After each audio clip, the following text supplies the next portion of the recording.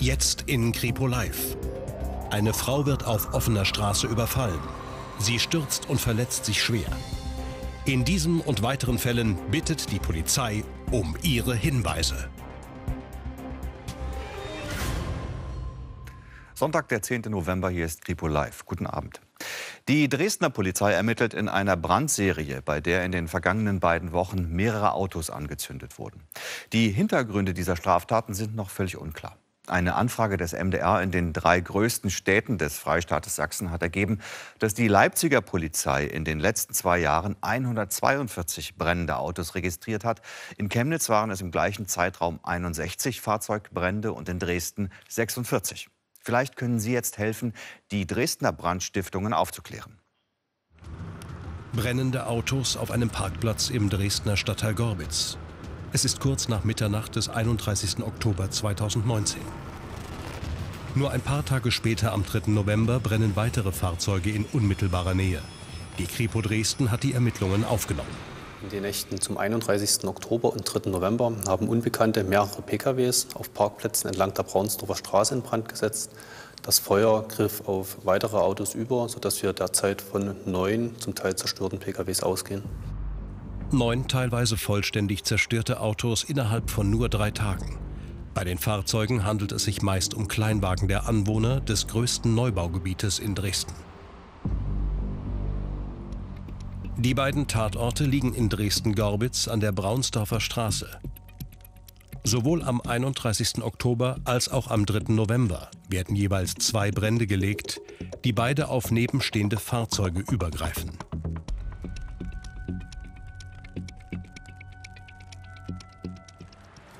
Nach Angaben der Dresdner Polizei wurden die Brände von aufmerksamen Bewohnern gemeldet. Wie genau der oder die Täter die Fahrzeuge in Brand gesteckt haben, ist bislang noch nicht geklärt. Klar ist, es handelt sich um Brandstiftung. Wir gehen davon aus, dass die Täter jeweils ein Fahrzeug angezündet haben und das Feuer dann auf benachbarte Fahrzeuge übergegriffen hat. Auch weitere Fahrzeuge hätten hier in Mitleidenschaft gezogen werden können. Die Parkplätze sind allerdings weit genug weg von Wohnhäusern, sodass für die angrenzenden Gebäude keine Gefahr bestand. Die Berufsfeuerwehr konnte alle brennenden Autos mit Wasser und Schaum löschen. Dennoch, mehrere Fahrzeuge haben nur noch Schrottwert. Die Kriminalpolizei geht davon aus, dass die Brände an den beiden Tagen im Zusammenhang stehen. Dafür sprechen allein die Zeiten, in denen die Brände gelegt wurden und auch die unmittelbare Nähe der Tatorte sowie die angegriffenen Objekte. Der Gesamtschaden an den Fahrzeugen ist bislang noch nicht ermittelt. Die Polizei wird in den nächsten Tagen die betroffenen Autobesitzer befragen. Die Kripo Dresden sucht nun Zeugen, die am 31. Oktober oder am 3. November Auffälligkeiten bei den entsprechenden Parkplätzen wahrgenommen haben.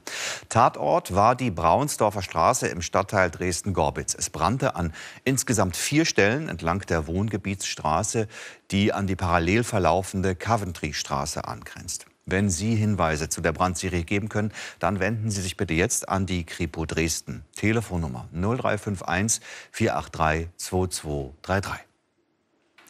Es ist das Kriminalitätsthema dieser Woche in Mitteldeutschland. Der brutale Überfall auf eine Mitarbeiterin einer Immobilienfirma in Leipzig. Mutmaßlich begangen von Straftätern mit linksextremistischem Hintergrund. In der Messestadt hatte es zuvor schon Anschläge auf Baustellen gegeben, wobei Bagger und Lkw in Brand gesetzt wurden. In einem Bekennerschreiben meldeten sich die Täter zu Wort, die die Frau überfallen und niedergeschlagen haben in ihrer eigenen Wohnung. Leipzig-Konnewitz. Diese Baustelle für Eigentumswohnungen soll der Grund für den Prügelangriff auf eine Mitarbeiterin einer Immobiliengesellschaft sein. Wenig später erscheint ein Bekennerschreiben auf der Internetseite In die Media. Hier wird die Attacke auf die Frau detailliert beschrieben. 2 vermummte Männer drangen zuvor in die Wohnung der Geschädigten ein und schlugen ihr mehrfach ins Gesicht. Die 34-Jährige wurde dabei so stark verletzt, dass sie ambulant behandelt werden musste. Wir erleben eine Eskalation. Zu Anfang die Gewalt gegen Sachen, jetzt Gewalt gegen Personen, Körperverletzung, Überfall. Wir hoffen alle, dass die Eskalation hier endet. Aber sicher sein kann man sich nicht, ob es wirklich hier endet. Der Angriff auf die Frau ist der Höhepunkt einer Reihe von Anschlägen aus der mutmaßlich linken Szene. In der Nacht zum Tag der deutschen Einheit stehen 2 Autokräne an einer Großbaustelle in der Prager Straße in Flammen. Starke Rauchentwicklung und explodierende Gasflaschen erschweren die Löscharbeiten. Der Protest in Connewitz richtet sich vor allem gegen den Bau von teuren Eigentumswohnungen. Die Kiezbewohner befürchten, aus ihrem Viertel vertrieben zu werden, weil sie sich die Quadratmeterpreise nicht leisten können. Die jüngsten kriminellen Attacken haben in dieser Woche die Politik aktiv werden lassen. Leipzigs Oberbürgermeister Jung zog sogar Vergleiche zu den Anfängen der RAF-Zeit. Und Innenminister Wöller setzte eine sehr hohe Belohnung aus: 100.000 €. Der gesamte Rechtsstaat ist herausgefordert. Das ist kein lokales Ereignis. Das betrifft den Freistaat Sachsen und seine Bürgerinnen und Bürger insgesamt. Und deswegen brauchen wir die Mithilfe der Bevölkerung. Dazu wird nun die Sonderkommission Links eingerichtet, die den kriminellen Aktionen im Leipziger Süden schnellstmöglich das Handwerk legen soll. In diesem Zusammenhang spreche ich jetzt mit dem Präsidenten des Landeskriminalamtes Sachsen, Patrick Kleine. Guten Abend nach Dresden. Guten Abend. Zuerst die Brandanschläge, nun der Angriff auf die Mitarbeiterin einer Immobilienfirma. Wie soll die Soko Links eigentlich diese kriminellen Aktionen in den Griff bekommen?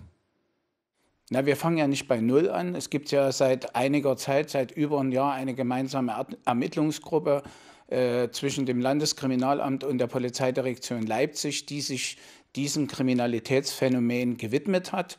Wir haben jetzt diese Aktivitäten verstärkt und wollen natürlich konsequent mit allen rechtlichen Mitteln dazu beitragen, dass die Täter einer gerechten Strafverfolgung zugeführt werden. Und zum anderen wollen wir schauen, ob hinter diesen Taten mögliche Strukturen oder Netzwerke stecken. Sie waren viele Jahre lang Chef der Leipziger Kriminalpolizei, kennen die Stadt also hervorragend. Welche Erkenntnisse haben Sie eigentlich über die linksextreme Szene und um wie viele Personen handelt es sich da?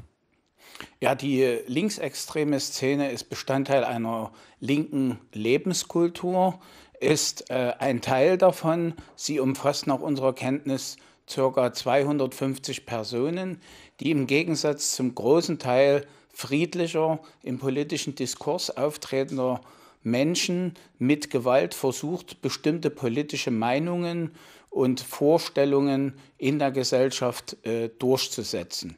Ist es vergleichbar wie in anderen Städten, etwa Hamburg oder Berlin?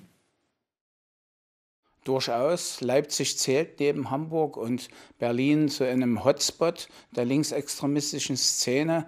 Das sagt schon die Größe des Personenpotenzials. Und wir haben auch Erkenntnisse darüber, dass es zu bestimmten Ereignissen entsprechende Verbindungen in diese anderen Hotspots Berlin und Hamburg gibt. Die Aufklärungsquote in diesem linksextremistischen Deliktbereich ist relativ gering. Sie liegt bei nur etwa 20%. Haben Sie dafür eine Erklärung? Naja, diese Gruppen haben sich sehr gut in ihren Taten eingestellt, auf die ermittlungstaktischen und einsatztaktischen Bedingungen der Polizei. Zum anderen gehen sie sehr konspirativ vor, in kleinen Gruppen. Die Taten dauern nur wenige Minuten und so ist es natürlich schwer, ehe die Polizei entsprechend vor Ort ist, Täterermittlungen auf frischer Tat durchzuführen. Umso mehr sind wir auf die Mithilfe der Bevölkerung von vermeintlichen Zeugen, mutmaßlichen Hinweisgebern angewiesen. Vielen Dank, Patrick Kleine, Präsident des Landeskriminalamtes Sachsen. Bitte. Und dieses Gespräch haben wir vor der Sendung aufgezeichnet. Die Polizei sucht nun Zeugen, und zwar sowohl zu den Brandanschlägen auf die Baustellen in Leipzig als auch zum Überfall auf die 34-jährige Frau in ihrer Wohnung in Leipzig-Waren.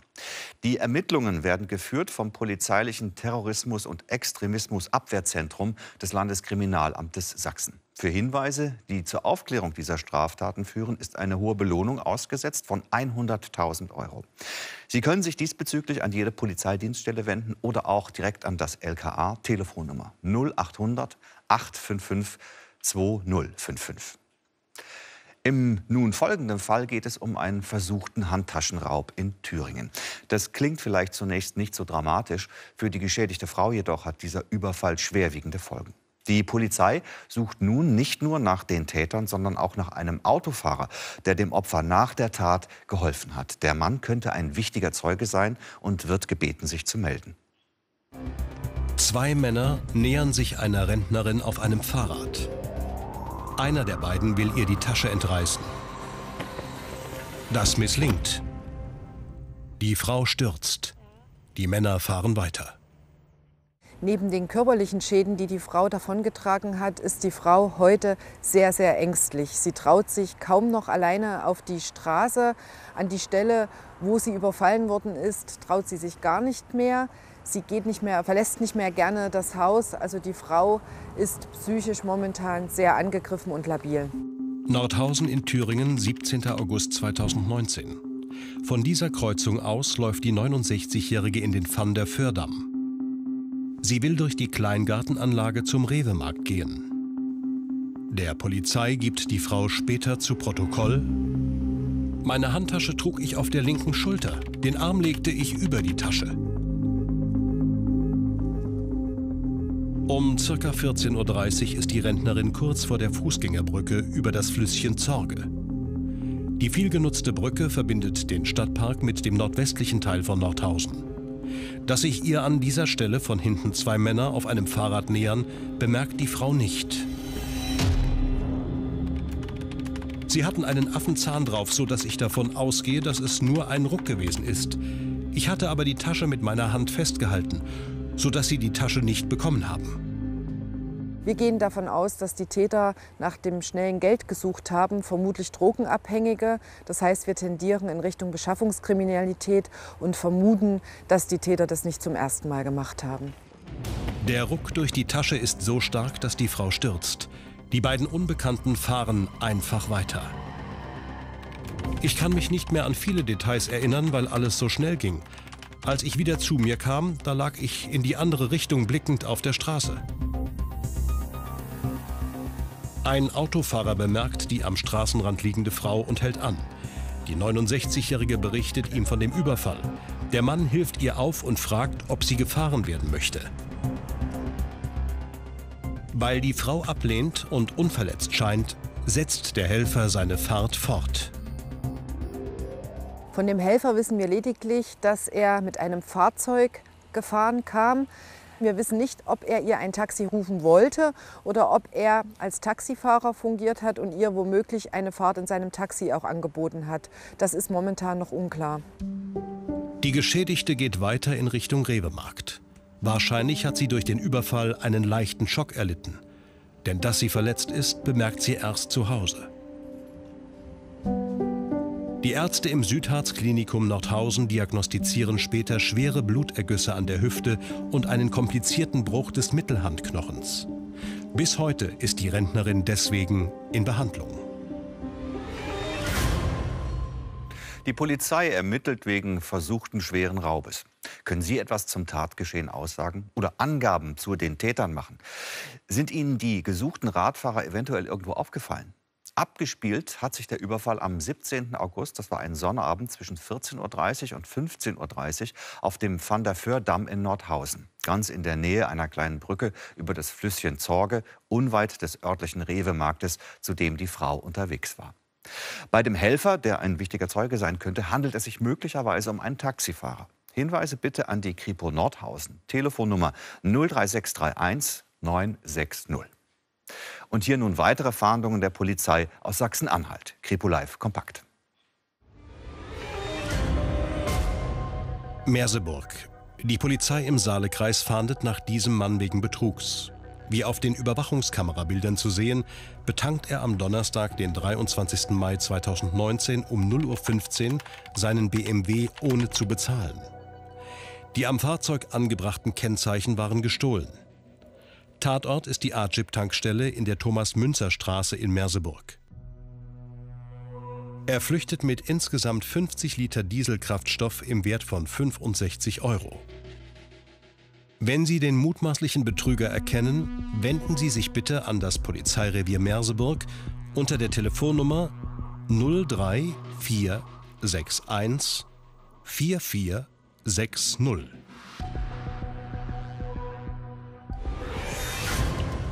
Flechtingen bei Magdeburg. Dieser Mann wird verdächtigt, einen Transporter gestohlen zu haben. Er soll ihn in der Nacht vom 17. zum 18. Mai 2019 in Flechtingen entwendet haben. Das Fahrzeug wurde dann am 18. Mai um 1:47 Uhr auf der A10 geblitzt. Wenn Sie die Person auf dem Bild erkennen, wenden Sie sich bitte an das Polizeirevier Börde unter der Telefonnummer 03904 4780. Mitten im Thüringer Wald liegt der Bergsee Ebertswiese. Ein kleines Idyll, beliebt bei Wanderern und Naturfreunden. Unbekannte haben dort allerdings eine, man muss es so sagen, Riesensauerei angerichtet, indem sie Öl in den See gekippt haben. Die Polizei ermittelt jetzt wegen Gewässerverunreinigung, ein Vergehen, das mit empfindlichen Strafen geahndet werden kann.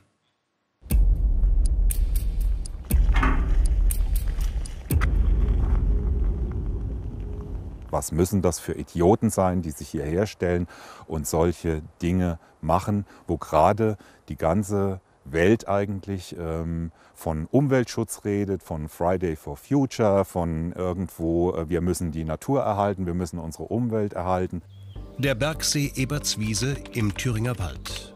Freitag, 20. September 2019. Ein sonniges Herbstwochenende steht bevor. Doch am nächsten Morgen sieht es hier so aus. Unbekannte haben vermutlich Altöl in den See gekippt. Ein schmieriger Teppich hat sich über ca. 1/3 des Sees gelegt. Überall klebt eine ölige Flüssigkeit, doch damit nicht genug. Bei der Aufnahme des Tatortes haben die Beamten festgestellt, dass am Ufer des Sees verbranntes Gras zu finden war. Auch an Steinen waren Rußanhaftungen zu sehen. Somit gehen auch unsere Ermittler davon aus, dass zumindest der Teil, der auf dem Festland gewesen ist, angezündet wurde. Die Folgen für den kleinen Bergsee sind gravierend. Algen verkrusten, einige Fische, die einem Anglerverein gehören, sterben. Allein am 21. September sind die Feuerwehren und der Katastropheneinsatzzug stundenlang damit beschäftigt, das Öl aus dem See zu filtern. Insgesamt sind rund 60 Mann im Einsatz. Doch bis der See wieder komplett gereinigt ist, dauert es einen Monat. War es eine leichtsinnige Dummheit, eine Mutprobe? Die Polizei wertet derzeit Zeugenaussagen aus. Wichtig ist dabei besonders eine Beobachtung. Die Zeugen haben angegeben, dass ca. 6 bis 8 Personen am Bergsee Ebertswiese gegrillt haben und ein Lagerfeuer angezündet haben, dass im Bereich der Einfahrt zum Bergsee vor der Schranke mindestens 2 Fahrzeuge standen, die sehr auffällig waren, weil es einmal ein altes Wohnmobil und einmal ein umgebauter VW-Transporter gewesen sind.